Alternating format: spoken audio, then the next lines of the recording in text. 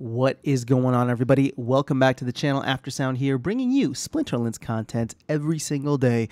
We also stream right here on this channel every Tuesday, Thursday, and Sunday morning. So come by and say hello. All right, we have a brand new roadmap, or I shouldn't say brand new, but an updated roadmap for Splinterlands. This update is coming to you on July 29th, posted by Hardpoint in the official Discord, as well as a couple of notes. So before we actually jump into the details here, I wanted to go into the notes and just kind of quickly summarize them. So we got 4 points here. The first of which is that tech modernization and the non-card market have been retitled with the heading of land, just to illustrate that these are required, or as he says here, prerequisites for delivering land. They've talked about this before. We knew that they needed to come in, but they're putting it all under the land banner now. Speaking of land, phase 1, which is point number 2 here, phase 1 has been pushed to Q4. So surprise, surprise, but you know, again, I mean, I get it. I know that things are difficult, and I think everyone should just be patient. We know this stuff is coming, and if you are seeing the amount of development and the amount of releases, just we're almost there, guys. And I know it's been a rough year with a ton of delays, but I would say we just got to make sure we're staying patient and know that this stuff is going to come, and expect more delays, but hopefully this stuff is going to come sooner rather than later. And as I've said before, I know that many people on the team are working very diligently towards this, so it's definitely disappointing, but very excited for what is to come with land. All right, number 3, they've broken up the SPS validators on the roadmap into 3 deliverables. So you got the private net, test net, and public net. I think those are all pretty self-explanatory, but we'll do a little deep dive once we get into the actual roadmap. And then the last thing is that they have added a phase 1 of SPS governance to the roadmap for a targeted delivery of Q3. So they said the good news is that the community submitted proposals are the final destination, or at least, I'm sorry, Splinterlands will initially author the proposals, but the good news is that the community submitted proposals are the final destination. So hopefully we will get there maybe later this year or probably early next year. But the governance phase is coming soon, and the governance utility coming to SPS is going to be here very soon. So I am excited about that, and I hope many other people will be as well. Okay, let's go ahead and jump into this. I'm going to skip over the 2022 stuff since that is already here, but it is important, I think, to recognize that the team has delivered quite a bit. All right, so going into the ranked rewards update, we've already gotten so much with ranked rewards, but upcoming, we do have ranked SPS rewards, ranked battle SPS rewards, and then the season rentals is something that they have mentioned, and they have and more here. 50%, I don't even know if these numbers are good, so I'm not even going to comment on the 50%, 75%. I mean, sure, 50%. It feels as though we're going to get there in August, and if this is a Q3 deliverable for the team, I would expect it here no later than the end of September. So I think that now that the airdrop is done, we're starting to see where the economy is going to go, and it seems as though the economy is somewhat stable, but I want to give it like almost a week, maybe sometime early next week. I'll check in to see where the asset values have gone, and where we've gone, I guess, as a community as a whole. But ranked battle SPS rewards, I think, are going to be a great addition, and that'll also change the amount of DEC that's getting printed right now to make DEC a little bit more scarce. And then season rentals are something that I feel like they needed to put in as soon as they implemented that 2-day minimum. So I hope we get that sooner rather than later. I haven't heard what is coming up for next Tuesday's updates during the maintenance windows, but hopefully we can get the season rentals, because I think that's something that I've been pushing for and hoping that we get. Okay, then let's just do both of these together. So we got the non-card market and tech modernization. Both of these are under the land banner now. A lot of this stuff, so tech modernization specifically, I don't think it's going to really affect us on like a visual level. It seems as though what they're trying to do is on the back end, they're just trying to have everything be coded in a more organized fashion and a more standardized fashion. So that seems like it's almost done, 95%. And once that is complete, you got the 75% complete non-card market. Now, I think this is going to be huge for people being able to trade assets within the game and not having to deal with Hive Engine. Now, Hive Engine isn't that difficult, but for people who are not familiar with crypto at all, like I'm familiar with crypto, and Hive Engine still was like a learning experience for me. There was a learning curve there that I needed to get through. So I get it. And if this is supposed to be about frictionless crypto, I really think the non-card market will be a great area for people to be able to trade non-card assets, obviously. Okay, so let's make our way further down. Next, we have Rift Watchers, and this is sitting at only 55%.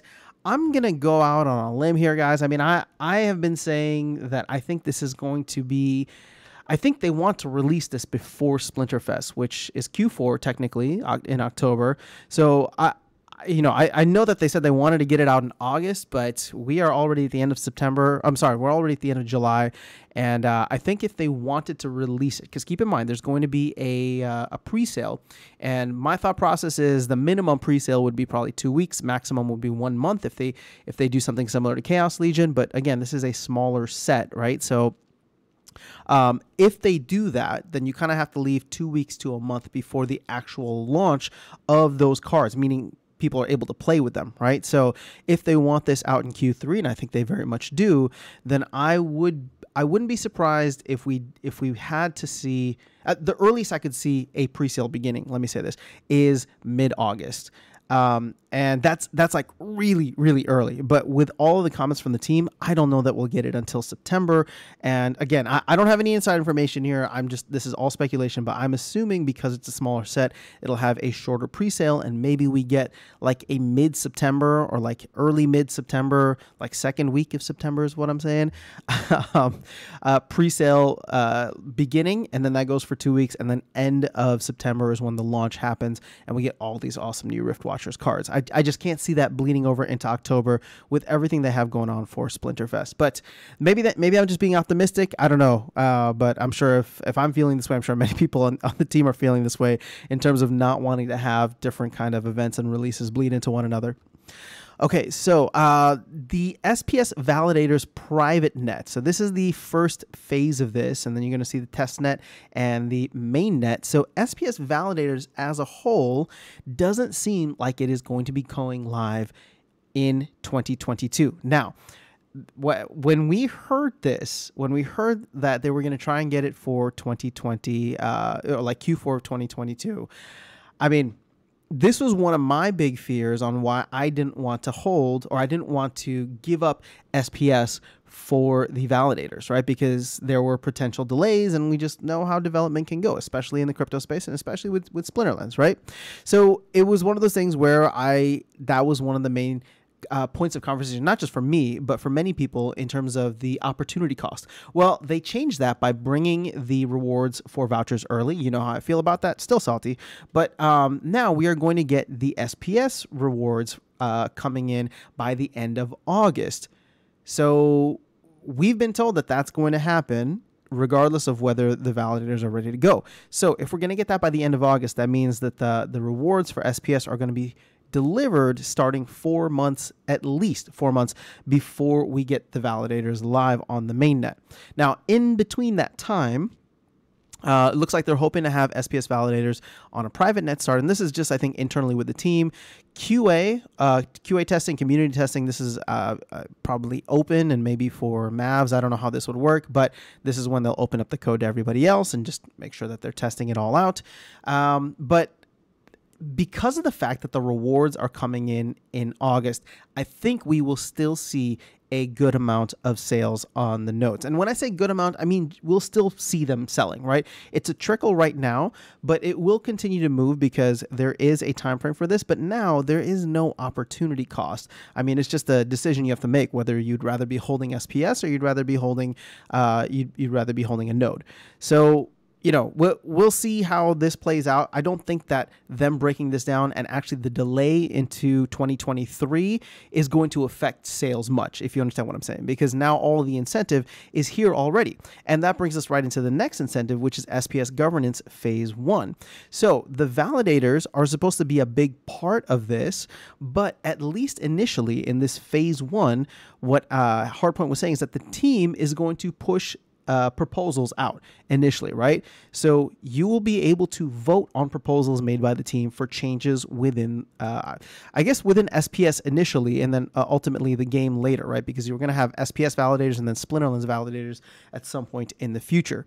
So I don't know what's included in these types of proposals for SPS governance, but my hope is that we can have a discussion and potentially change around some of the tokenomics and the LP rewards. And again, I don't want any more SPS added. So when I say tokenomics, I'm just trying to say that we have like 1.8 million SPS per month sitting on the sidelines, and I would rather be using that than the DEC. Instead of printing 70 million DEC, I want us printing zero. I want us printing zero DEC, if that makes sense. Just because I want to moon the price of SPS. I mean, I don't know how to tell you that without sounding super biased, but I am super biased. I would love if DEC, if the only faucet for DEC in the future is SPS or burning SPS, then that could see some major upside potential similar to what happened with Terra Luna. But what happened with Terra Luna on the front side when the price is mooned, at least from what I'm understanding so far, there is no death spiral because we cannot go the back way around. You can't burn SPS or you can't burn DEC for SPS. So that's exciting to me. And I think the fact that they're going to get SPS rewards out in time for this voting means that if people have it staked in their account from winning, if there are these proposals, I don't know how many they'll be, I don't know how complicated they'll be, but if they're there, hopefully people will feel the kind of like sense of responsibility or the entitlement, whatever it is, to be able to say, oh yeah, I have a voice, right? So maybe I don't want to sell off this SPS. Maybe I want to continue building up my stake within the game so that I could, say X, Y, and Z or whatever I need to and have my voice be heard. So Q3 still has a lot within it. Now, if Rift Watchers gets pushed to Q4, that's probably the only thing that I can see happening. Again, I'm hoping that is not the case because we've already seen land get pushed out. So if Rift Watchers gets pushed out, there's still a lot happening with ranked battle rewards and SPS, and they haven't even put Brawl stuff on here. So that's something that I want to call out as well. So hopefully we'll get something with Brawls in the next 2 months before the end of Q3. Now, moving into Q4, we got 3 things listed here, and this is a change from last month or whenever the last update was, because I think it was only SPS validators that were in Q4. But that's been split out now into 3 areas. So we got the private net in Q3. What remains in Q4 is going to be the test net. So this will probably be a big back and forth with the team and community as we try to get things right with that. And then hopefully the main net will go live at some point in 2023. Splinterfest is a big part of Q4. It's going to be right at the beginning in October. Now, for people who are not attending, I'll be honest, I don't know what the appeal will be for you.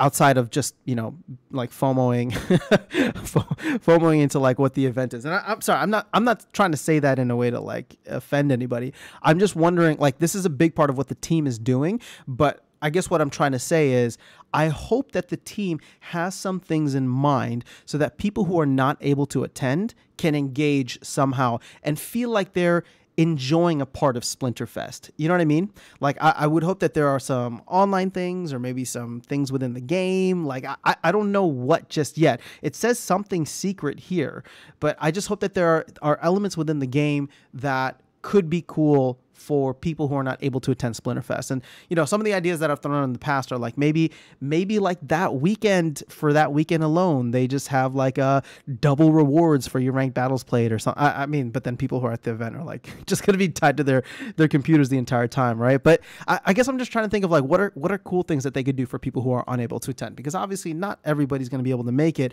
And I would want for Splinterfest to be something that even if you can't make it, you can participate in a virtual way, because that's the way the world is moved towards, right? Like we're all able to do that to a certain extent. And so I just hope that they can do something like that to make Splinterfest kind of open and eligible and inclusive of everybody around the world. And then last thing for Q4 is Land Phase 1. So, I'm hoping that we don't get any further delays on Land. I mean, we've already seen this thing pushed back, but I'm going to assume that Land Phase 1 is going to deliver sometime in Q4. Keep in mind, we have 5 months before the end of Q4, so even if they deliver this on December 31st, that means we're getting land. I don't think that it'll come that late. It seems as though there shouldn't be much happening after Splinterfest. Sure, you're going to have the validators, but in terms of like, you know, the non-card market, tech monetization, all this stuff should be done. Riftwatcher should be out and doing its thing. Ranked rewards, you know, there might be some tweaks here and there if the community is finding more exploits and working with the team to close those loopholes. And then governance should be rolling as well. So it really, Q4 should just be about land. And I think that if land is going to be as big as they say it will be, then this might be enough, right? If they can launch it, especially early, maybe like early November, then this could fill up Q4 for us, right? Because as we get to the second half of November, like really the last 6 weeks of the year, everybody's like on holiday, and, you know, it's Thanksgiving here in the US, then you got Christmas in December. So I feel like the world just kind of slows down, and I wouldn't be surprised to see things within the team, right? It's a company at the end of the day, things within the team slow down too. So I'm hoping that we don't go like all the way deep into December. Granted, we did get Chaos Legion launched on December 7th of last year. So, you know, they did have a major launch happening at that point, right? And we were still in the middle of, it was like the phase 2 sale that was beginning at that time. But my hope is that we do get land sometime in November at the latest.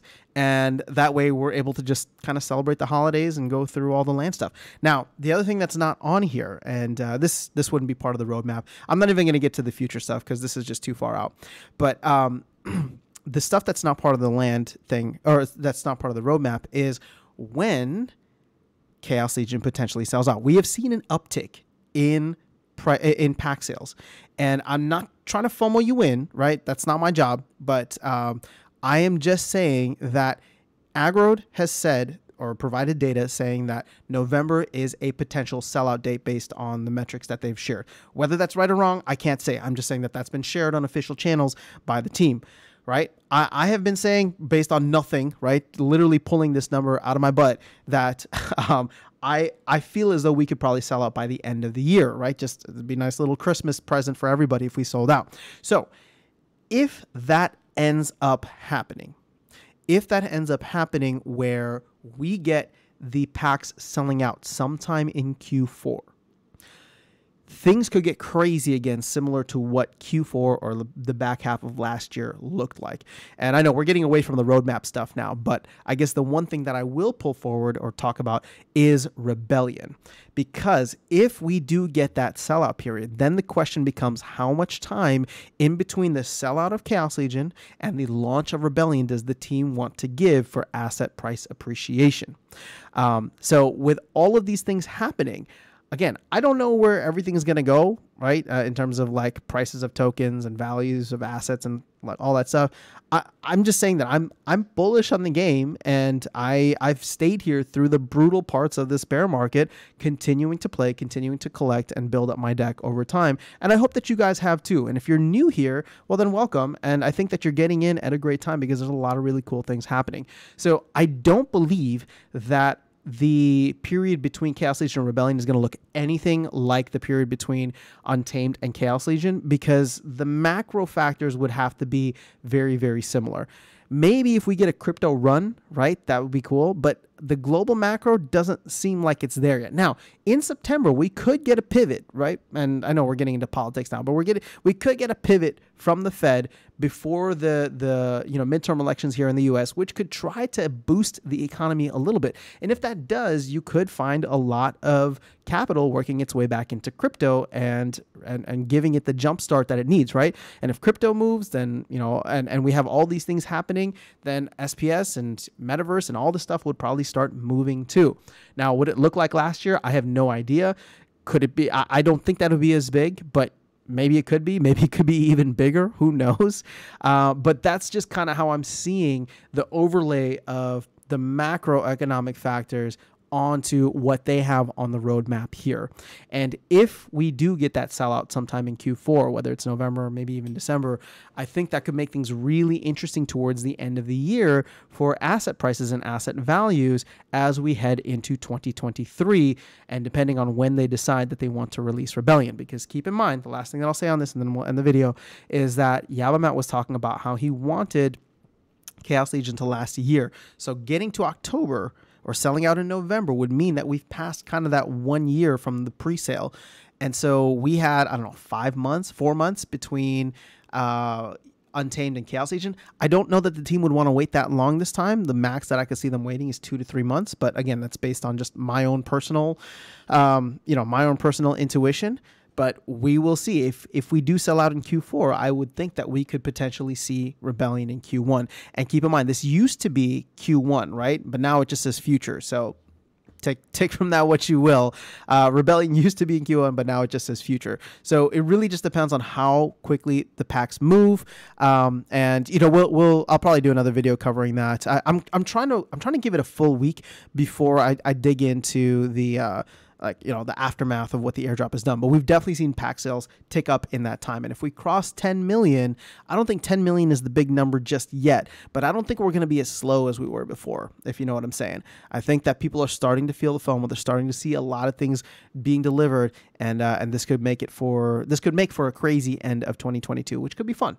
So that's all I have for you guys in this video. This is too much hopium now, so we're gonna end it here. And I will catch you all in the next video, and I will see you around the game. Let me know your thoughts in the comments below, and we will continue the conversation there. Take care.